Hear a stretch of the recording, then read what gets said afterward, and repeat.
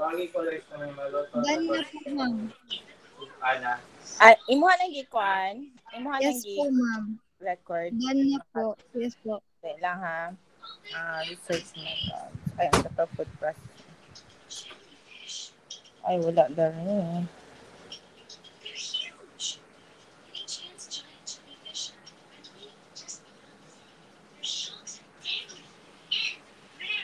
Okay, so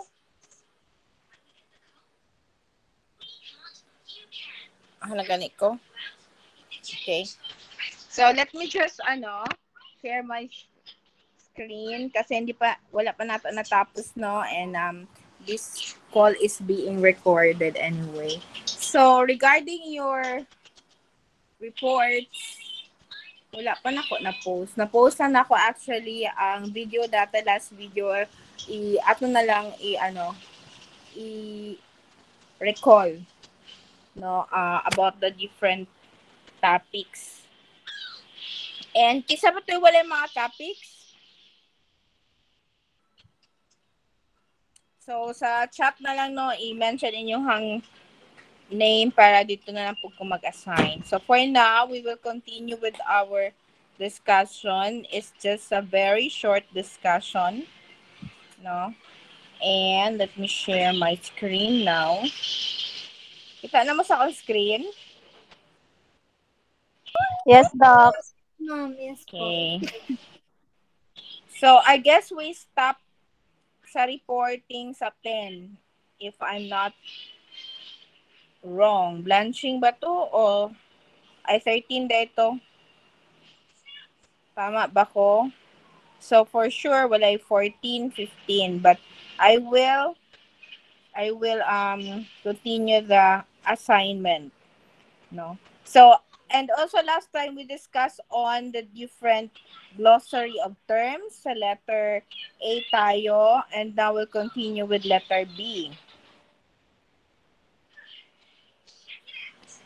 Para mas clear. So here sa letter B we have start.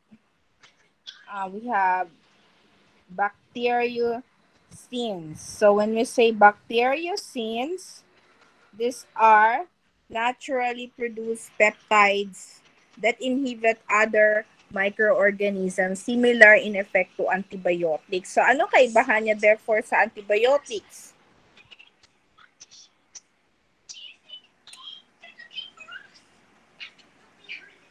So in the sense, it's antibiotics, ibig sabihin, anti-microorganisms.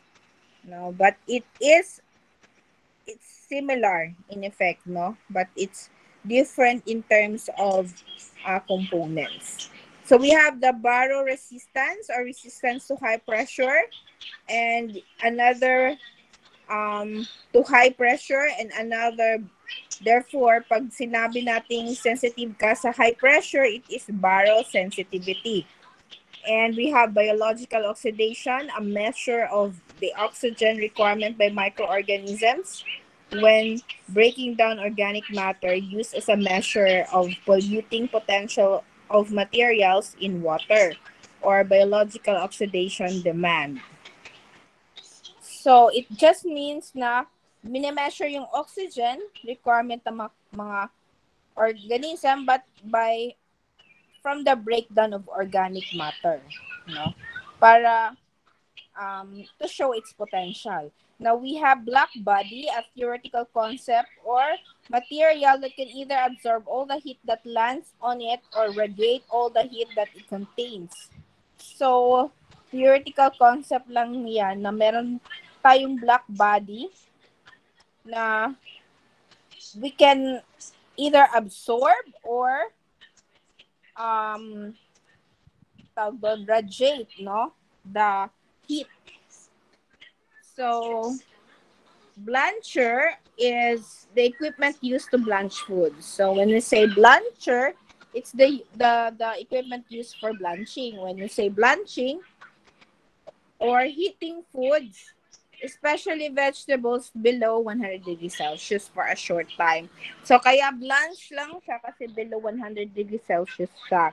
And in this time, it can inactivate enzymes now, which would cause the loss of quality during storage and remove air and soften the food.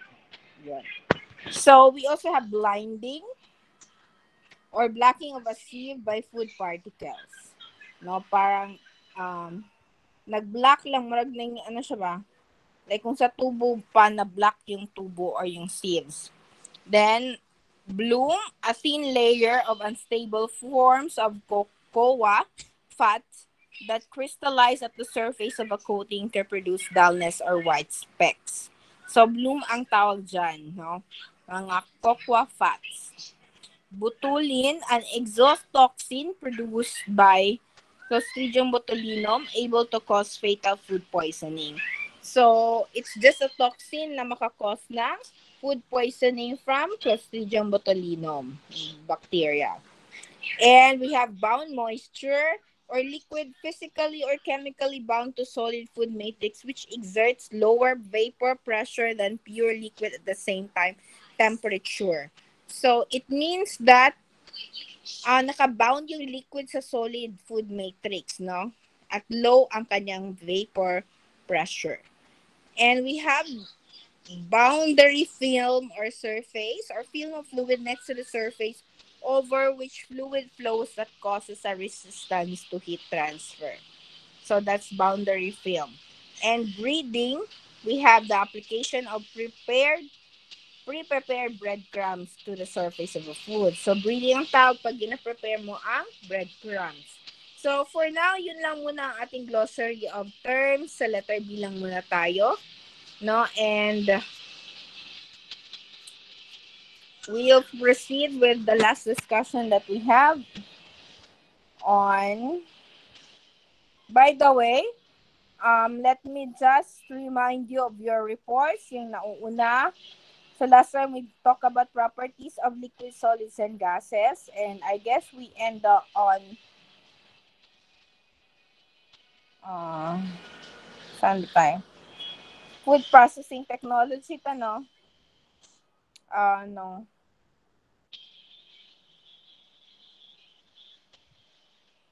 Yes. Density and specific gravity, viscosity, and I think we end on lang ha. Material transfer, I guess. Tama ba ko? No? Tama ba, Nov? Po.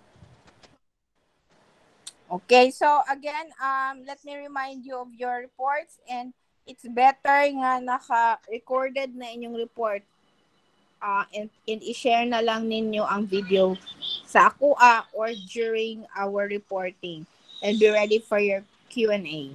No?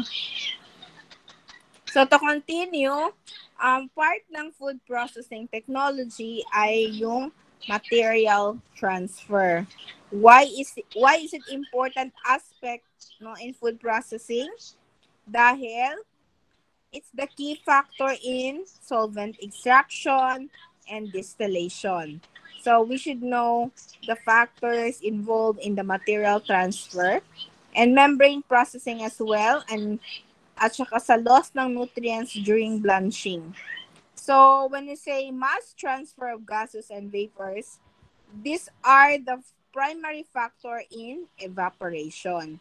Kung gaano kadami at gaano ka mabilis. So dehydration as well, baking and roasting, frying, freeze drying, and the cost ng freezer burn during freezing. And cost ng loss in food quality in chilled and modified atmospheric packaging and packaged foods. So, yun yung importance ng materials transfer. So, ano ba dapat ang matutunan natin in material transfer? So, there are two factors that influence the rate of mass transfer, which are driving force para mag-move yung materials natin, and if it is resistant or not sa flow. So, when we consider solids in liquids, yung driving force is a difference in the solids concentration, no? Whereas the gases and vapors naman, yung difference in partial pressure or vapor pressure. So again, for solids, pag anong kaibahan ng solid concentration nila? Is it too dense or too solid, too solid or solidified? Pag air naman, it's the vapor pressure. So, pag may resistance against them, which will arise through the liquid, gas, or vapor movement, or any interaction between the medium of the material. So, meron tayo ditong example of material transfer using the rate of diffusion in the formula. No? Huwag niyo lang masyadong dibdibin yung ating formula. It's just, it has meaning anyway, where yung Na is the rate of diffusion, the diffusion coefficient, the gas constant, the temperature, and the distance across stationary layer, total pressure, the mean pressure, or of non-diffusing gas across the stationary layer, and water vapor pressure driving force. So if you will try to know the rate of diffusion, you have to solve the different components anyway. So ano ba to? This is the diffusion of water vapor through a boundary layer of air in operation sa dehydration. So last time, we actually talked about, we actually done drying or dehydration, diba? Baking and others. No? So next is mass balances. It's the law of conversion of mass states that the mass of material entering a process equals the mass of material leaving. So, kung ano yung nagpasok, equalis lang din yun sa lalabas. True or false? Totoo ba yon? Yes, anyone? Do you believe that? IZL? Or Unsa to, ma'am? it says that the law of conversion of mass states that the mass of material entering a process equals the mass of material leaving. Kung ano ang papasok, siya din ang lalabas. True or false? False? Wow. Tentative. Not sure, ma'am. So, not all the time. Well, of course, you may be correct, no? So, anyway, in food, it has application. Like for magmixing ka, fermentation, and evaporation. So, usually, amount ng mix ng water during na-absorb, yun din ang lalabas. But according to IZIL nga, it's not true, not all the time, no? So meron din yung formula, the mass of raw materials in equals to mass of products and waste out plus the mass of stored materials plus losses. So yun yung ating For example, meron tayong drawing dito, the barriers to mass transfer and heat flow due to packaging. So kahit gaano man kaliit or feeling natin, no, nakapackage na siya in can, do you think meron pa rin butas ang can? Anyone? Ang mga cans ba natin ay nabubutas? Or, naturally, meron siyang butas or spores na pwedeng the smallest or the nanoparticles can enter inside the can?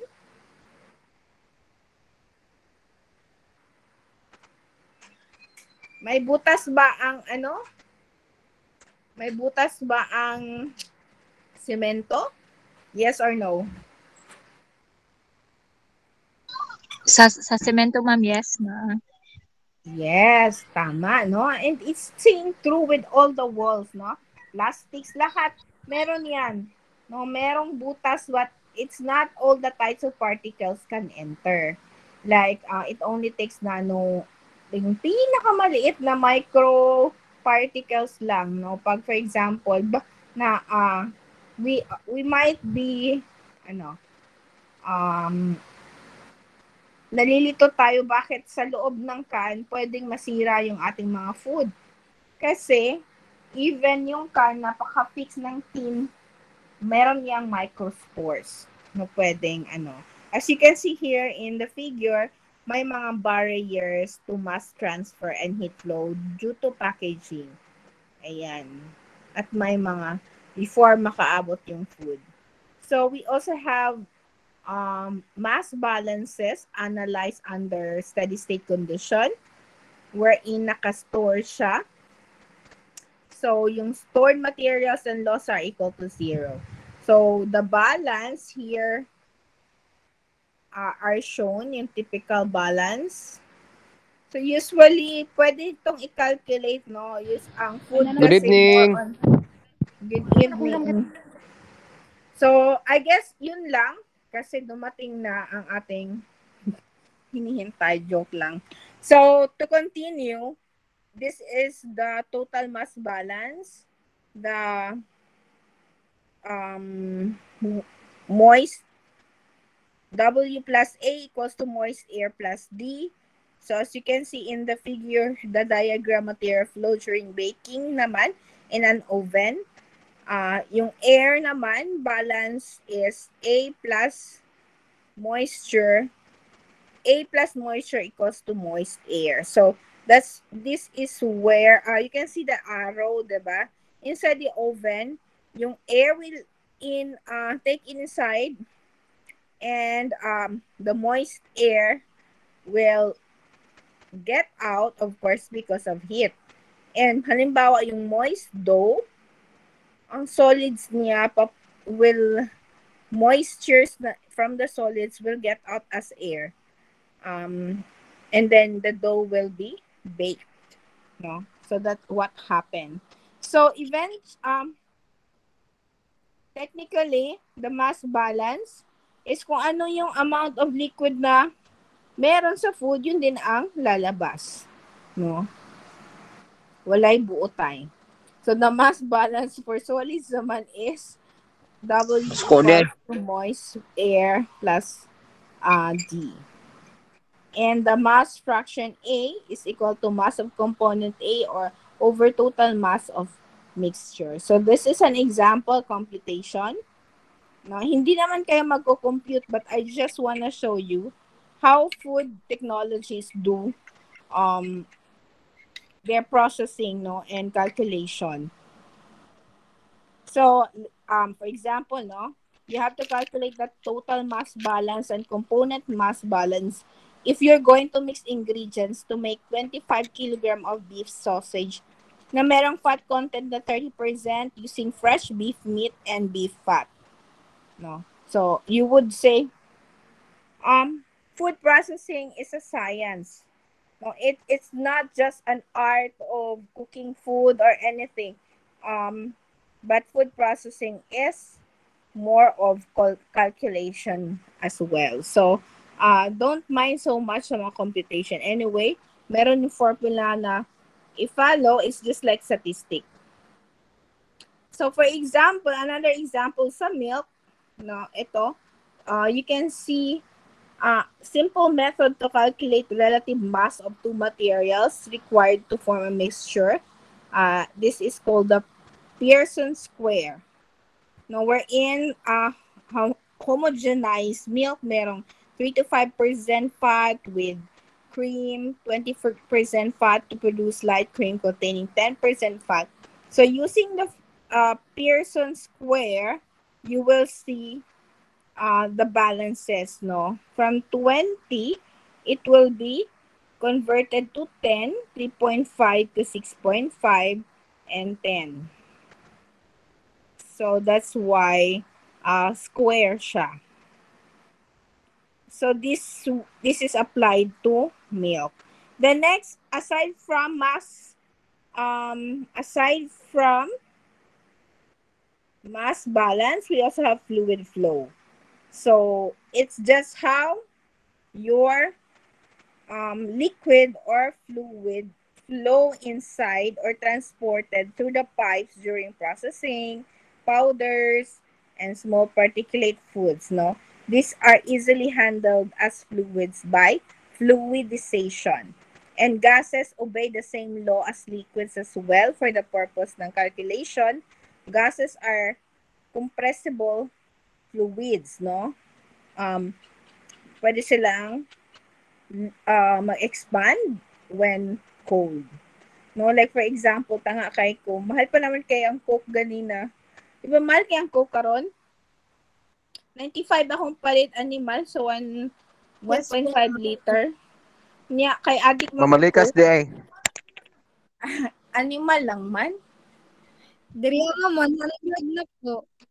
Ay, dapat magkalimtan na jud ka, no? Asa Coke Sana ay. all magkalimtan ay. So, kalimtin na lang yun din yung inyuhang inyuhang tawag ana. Dovi, kumusta na dito by the way, ha? Wala pa may schedule? Po. Pasara na lagi mitanan. Gani, no. Di kung pwede pala perfect mo. Para wa na hassle ba? Pasaro na tanan. Pasaro na nila ko Nakapas- tanan, basta ka lang mabagsak lang ka. Pwede Ikaw, kung Novi? ikalipay ninyong tanan. Kuan lang po. Not sure manigulang po man. kung nakapasa na po sila Janway po. Ay, tama na. Nang hindi to siya sa kuha. Pero halos tayo nakapas na po. Sige, okay lang. Anyway, moving on. Move on punta sa no? So, ayun. Naka-ice kasi ang Para Coke, paano ang siguro problema? wala mo palit. Maudod na.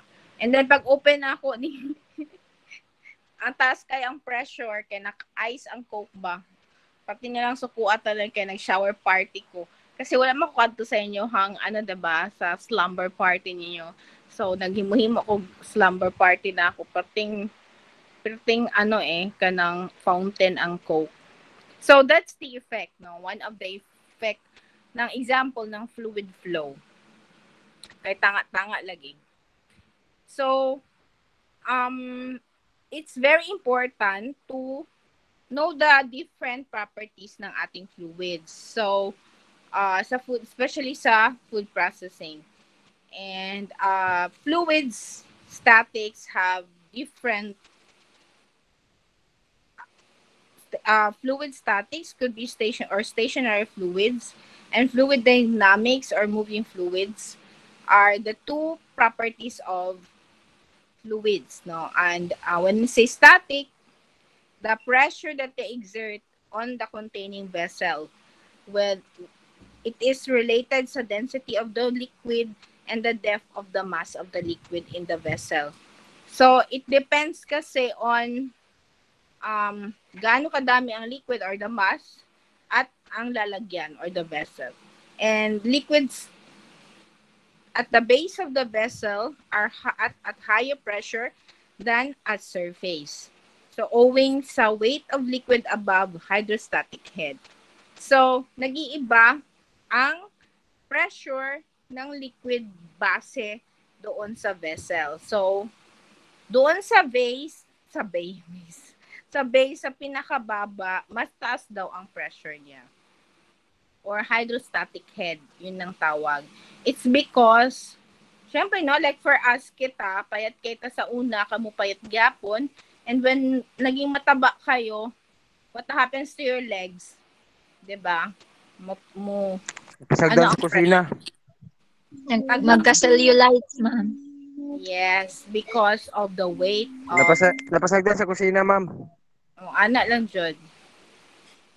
So it's very important. So this knowledge is very important para mag-design tayo ng mga holding tanks and processing vessel para construction of materials is enough, no, for the weight of the whole liquid.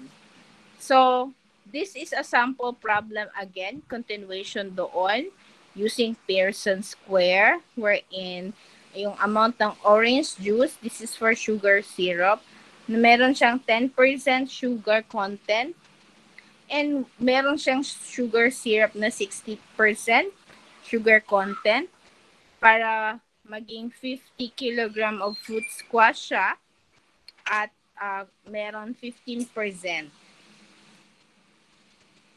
sugar. So, square lang ni mo na siya mo ng this results indicates that 45 kilogram of orange juice should be mixed with 5 kilogram of sugar syrup. I love you the most.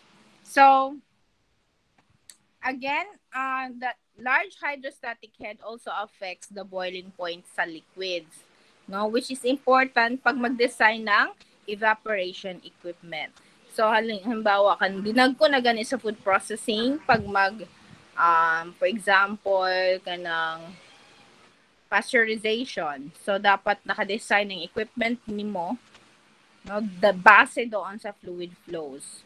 So, since the fluid will flow through pipes or processing equipment, magkakaroon ng loss of energy and a drop in pressure. This is due to frictional resistance to flow. And losses and changes of the potential energy, kinetic energy, and pressure energy will be discussed naman sa next by food engineering text, no? And, well, anyway, the whole insight on this is the way the capacity or the properties of the liquid, no, based sa kanilang density, viscosity, and length and diameter of the pipe, and the number of bends, valves, etc. sa pipeline. So, this will all affect sa, as I have said kanina, potential energy, kinetic energy, or loss of energy. So, this will also, and overall power will also determine the viscosity of the liquid, of the fluid pala, based sa pipe work.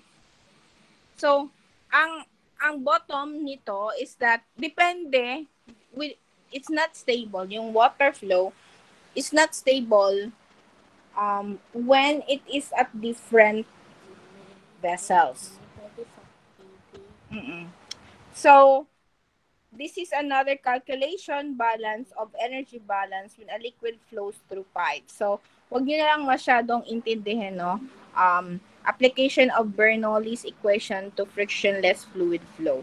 Kasi this is just to show you the principles behind sa mga properties ng foods, then we are talking about liquids. So, another sample calculation on how to know the flow rate.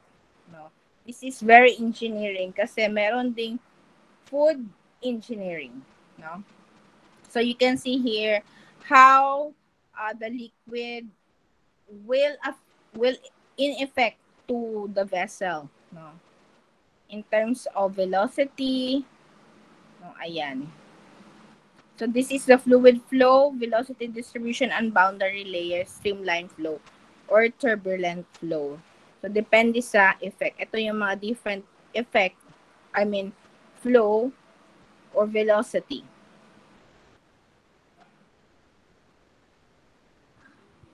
Okay, so another sample problem using fluids milk naman and oil. So, how does fluid flow through fluidized bed? So, ano ibig sabihin nito? When air passes upward through bed of food, the particles create resistance to the flow of air and reduce the area available for it to flow through the bed. So, even air, we cannot see them, but because depende sa kanilang flow, no? Kasi like, for example, upward yung flow, so naa siya resistance. Nagcreate siya ng resistance, no, through the bed. And as the air velocity increases, a point is reached where yung weight ng food is just balanced by the force of the air and the bed becomes fluidized. For example, fluidized bed drying. And if the velocity is increased further, the bed becomes more open, or it's called the voidage increase. Until eventually, yung particles conveyed in fluid stream, for example, pneumatic separation, pneumatic drying, pneumatic conveying. So, you can even calculate the air needed para ma-achieve natin ang fluidization ng spherical particles. So, ito yung example formula. As I have said, ayun na kayo nadibdiban yung mga formula. Kasi you can always look back to this formula kung mag-food processing technologies mo. So, I guess before we end, we'll finish heat transfer. So, just like anything, no? Humans to humans, things, organisms to organism, heat transfer is always true. It's a fact, no? In food processing, this involves the transfer of heat into or out of a food, diba? Kaya lumalamig yung ating food, and we can reheat it again. So there are 3 ways para matransfer yung heat: by radiation, conduction, and convection. And when during our ambot lang nakanuog naman mo aning radiation, conduction, convection, 'di ba? Sa inyong physics or chemistry. Tama ba ko? Okay lang ha, 6:14. So we still have time. So the energy balance. So when we say again radiation, this will be again discussed in the next chapters. This means transfer of heat by electromagnetic waves. Yung ating wavelengths. If you remember the photo of the wavelengths, or if not, just Google it. Example, electric grill. No, kung magsugba ganita or electric grill, that is an example of radiation. Naka-electromagnetic waves siya, pero hindi lang natin nakikita. So another conduction is the movement of heat by direct transfer of molecular energy within solids, for example, through metal containers or solid foods. So kapag solid yung food natin, that's conduction. No, especially matouch sa metal, so from metal to food solid. That's example. Another example is like mag-touch ang skin nato, no, from human skin to human skin. So if you can feel the heat, that's also conduction. Kasi metallic, lahat ng mga metallic din na mga things or materials. Convection is the transfer of heat by a group of molecules that move as a result of differences in density. For example, in heated air. So, pag mainit yung air, marag steaming ba? So, that's convection. No? Or as a result of agitation, example, na-stir yung liquid sa mag-generate nag-heat. So, majority application of these 3 types of heat transfer will occur in different ways, which is very important sa food processing. Okay, so I said heat transfer. So energy balance, meron tayong tinatawag na energy balance. So like our brain, no? I remember kasi meron akong friend na namatay yung mom niya because na high blood, and then na black gani ang ugat o ang brain na mag-control sa temperature. So dili and because of that mamatay jud ka kasi dili na nimo ma-balance ang temperature sa imong body. So sobrang heat makadaot pud siya, or sobrang cold tugnaw kay ka. So in everything na energy balance, no, or the amount of heat or mechanical energy entering a process should be equal to the total energy leaving with the products and waste or stored energy or energy loss to the surroundings. Kaya, meron tayong loss of energy, diba? Yung katong,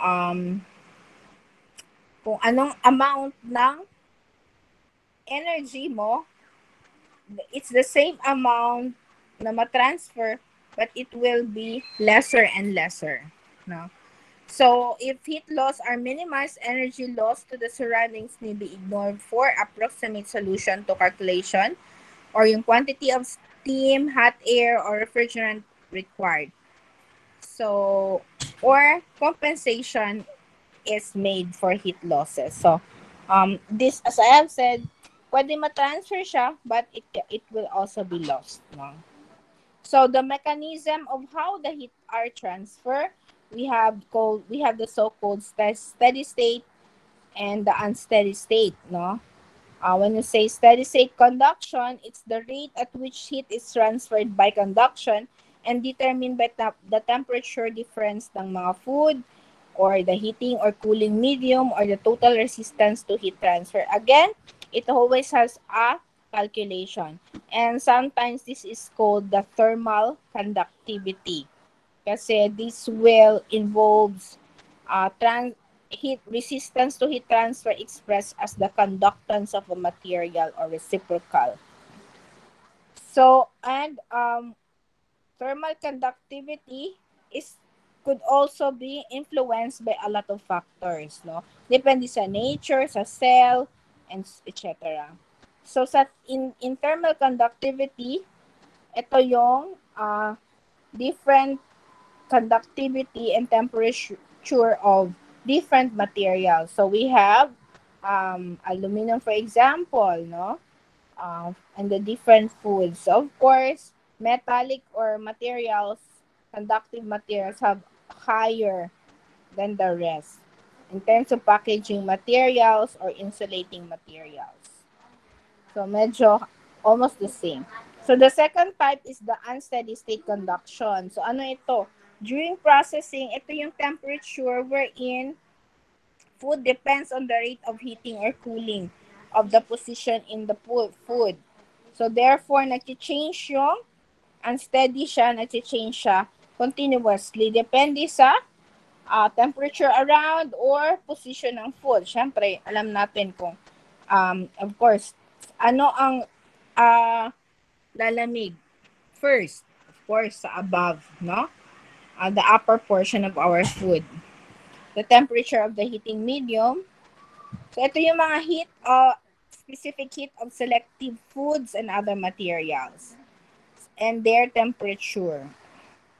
Ayan. So, it will range from 0 to 4.18. So, pinakamataas, of course, yung water. So, the thermal conductivity of the food and the specific heat of food. And then again, meron yung mga formula how to compute them. And we have convection, of course. Pag nag-change yung fluids, temperature, it will result in density changes, especially in natural convection currents. Example, natural circulation evaporators, which will be discussed on the next chapters. Air movement in chest freezers and movement of liquids inside cans during sterilization. So that these are example of how convection is involved. Meron din tayong tinatawag na forced convection kapag nag-steer tayo or in a fan, no? Pag ma-agitate yung fluid. So that's forced convection. So this will produce higher rates of heat transfer and rapid temperature redistribution because of the reduction of the boundary film thickness. So forced convection is used most commonly than natural convection in food processing. So a lot will be discussed in the next chapters on forced convection, mixers, and so on. And especially kapag ginamit natin yung liquids or gas as heating or cooling media, diba? Pag nagpa-electric fan tayo para malamig yung food. O transfer ng food, that's convection again. So, another measurement of resistance to heat flow is the surface heat transfer coefficient. This is caused by the boundary film and is therefore equivalent sa term K-X in the conduction equation. So, mas higher ang turbulent flow than in streamline flow.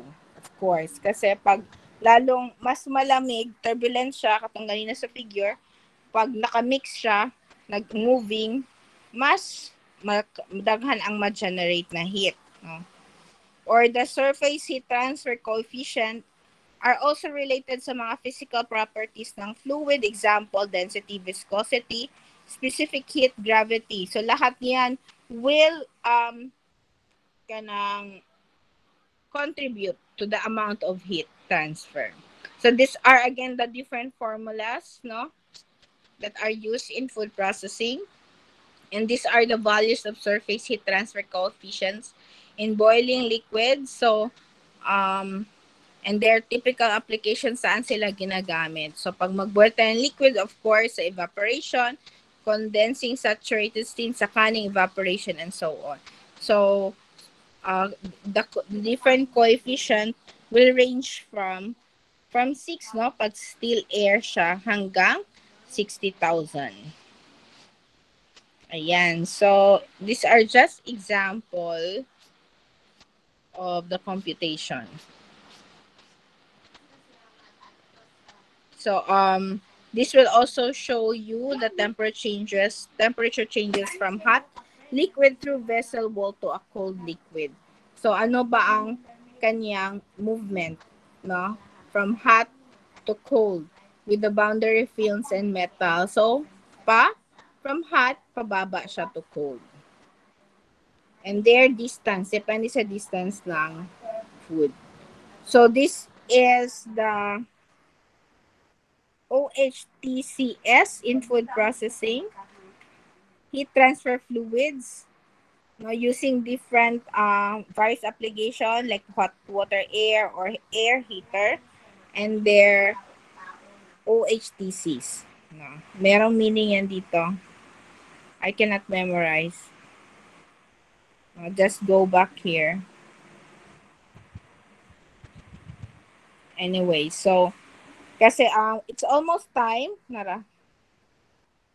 It's OHTC is meaning overall heat transfer coefficient. It's used to indicate the effectiveness ng heating or cooling. So, depende sa type of equipment. So, as you can see here,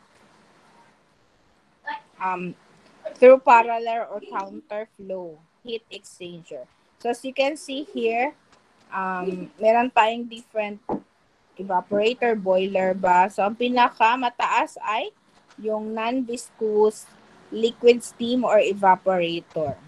Pinakamataas ng OHTC. Heat transfer coefficient. So, I guess yun lang muna, no? We will stop on different heat transfer, no? And we will continue on heat and methods of application to food. So, paano na natin ina-apply yung heat and its methods sa pagkain natin. Okay. So, mahaba pa siya before tayo makapag-start sa reporting. Ang next report natin, kasi we'll also discuss water activity.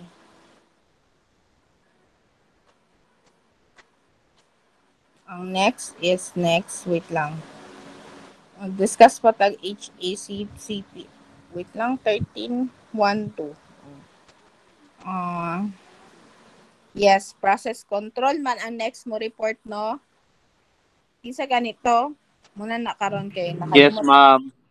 Ikaw, Aljun. Yes, ma'am. So, ready na ka? Tunod Sunday na ako mag-report, ma'am. Dili pa o yung task pa kayo ni. But I will try to finish.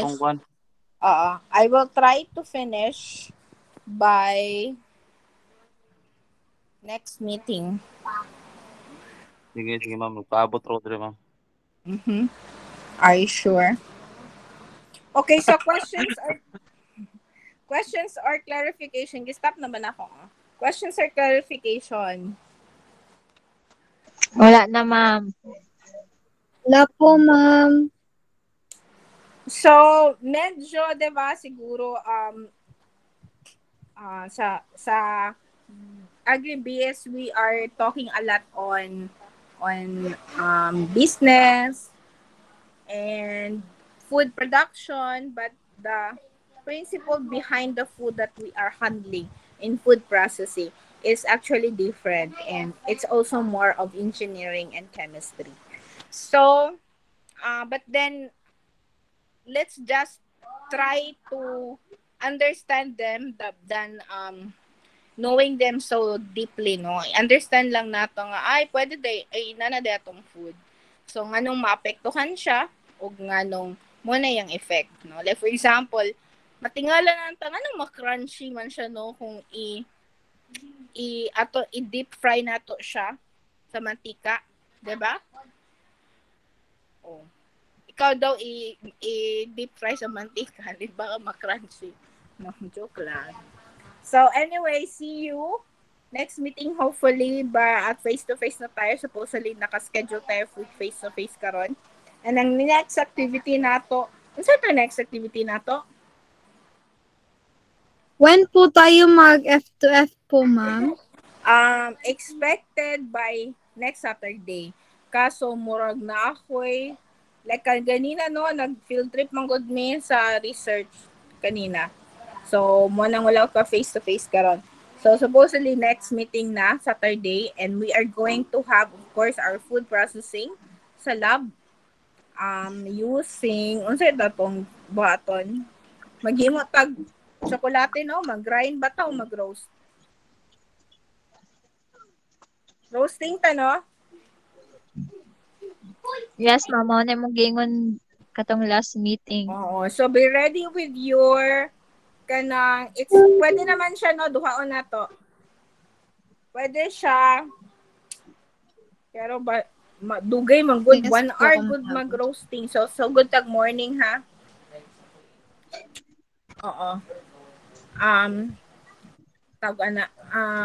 Pwede siya kape, pwede pod o ganang, pwede pod mauna sa to sa kape, no? And then next na lang ang kakao. Kay kuan man ta sa kakao sa tawag na. Kung pwede dry na inyong kakao eh. Kasi para diretso na ta sa grinding or sige nang tawag na niya sa Excuse me, ma'am. Hindi tablihan daan, ma'am. Na-process na siya daan, ma'am, para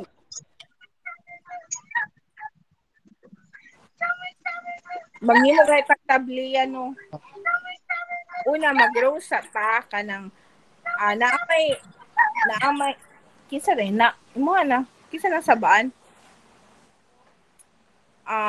Ang roasting kasi mura pwede lang ganang gigaling gigaling gisangag nato sa karahay.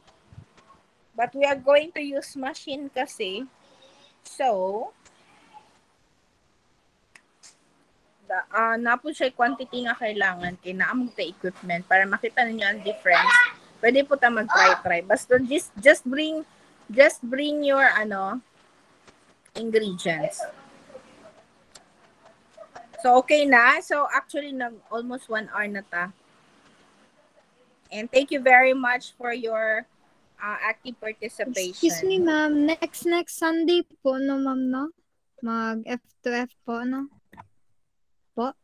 Not next. Karoon na yung Saturday. Di Sunday. Grabe po ka, Novi. Saturday. Pero mag-update ko kasi murag na aming seminar by Saturday. So, basing makancel Yes po, ta. ma'am. Ha? Mag-update lang ko by tomorrow or on the coming days. Kaya kuan pa ba ka, no? Mag-schedule pa ko Yes sa po, ila. ma'am. Okay. Basta be ready na lang with your ingredients. Kape or kakao.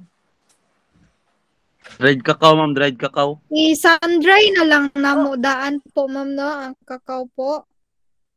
Oo. Isanday na lang niya kay tanaw na to.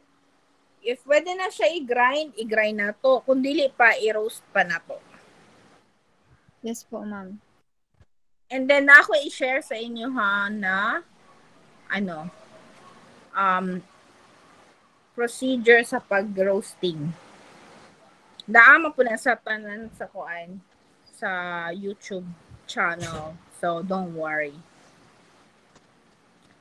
So, yun lang. Thank you everyone and see you next week. Bye po, ma'am. Thank you. Thank you, ma'am. Thank you, ma'am. Bye, ma'am. Ito mo na Bye, mga, ma'am. you can leave now. Bye, ma'am. Bye-bye, Angelo. So, Ingat. katong wala mga report ha, mag-assign lang ta sa chat. Bye-bye. Keep safe. Bye. Okay, ma'am. Tayo na, ma'am.